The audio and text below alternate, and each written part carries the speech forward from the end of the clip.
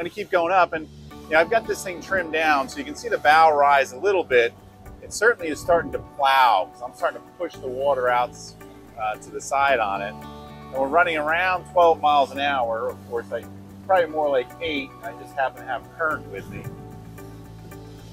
And I do have it trimmed down, so as I start to advance in that plowing or that maximum displacement mode or plowing mode, we can see the bow come up. I'm throwing a pretty large wave right now. I'm going to keep increasing. That wave's just going to keep getting larger. The boat's starting to speed up.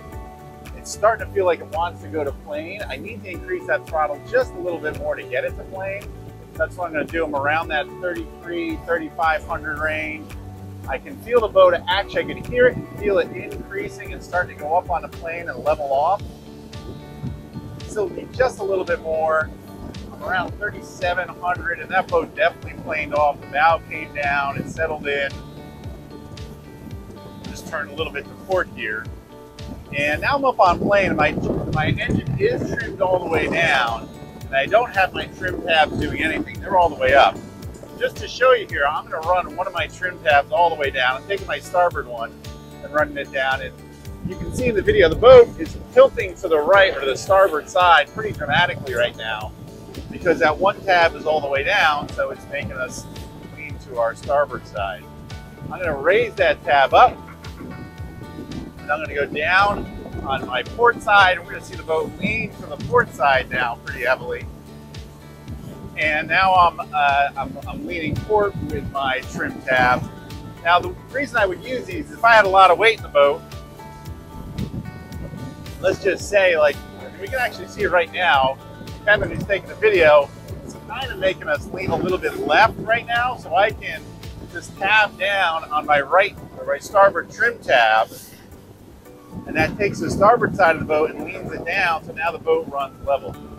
Now I can also use this if I'm running into waves, like the rougher seas. I may want to either trim that side down or trim it up, maybe to deflect spray.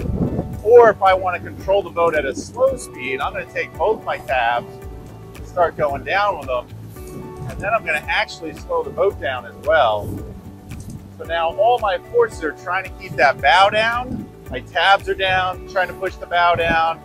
My engine is trimmed under, so it's trying to push the bow down. What that lets me do is maintain planing speed or near planing speed at a much lower speed than I was just a moment ago. I'm now going, it shows about 19 miles an hour, but I am with the current right now, which is probably adding 4 or 5 miles an hour.